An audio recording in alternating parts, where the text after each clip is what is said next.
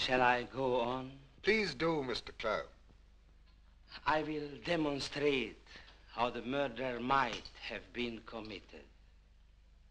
There is always a heavy mist upon the water before dawn, so the murderer could easily avoid being seen.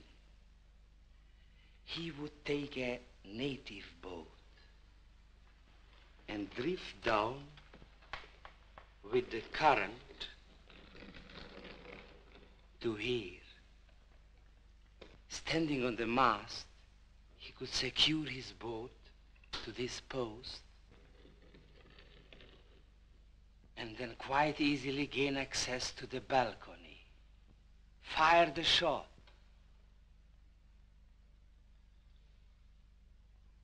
And then return to the boat. Before anyone could possibly see him, he would have drifted away in the mist.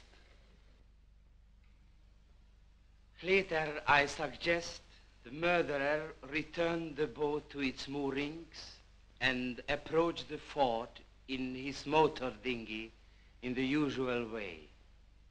And Mr. Stedden, cross-examination? Please. Mr. Clone, can you tell me what led you to evolve this ingenious theory? I understand that you voluntarily came forward with it. I was interested in the case. I see. Just interested. It's the duty of every citizen to assist the law. I have some prominence in this community. Thank you, that will be all.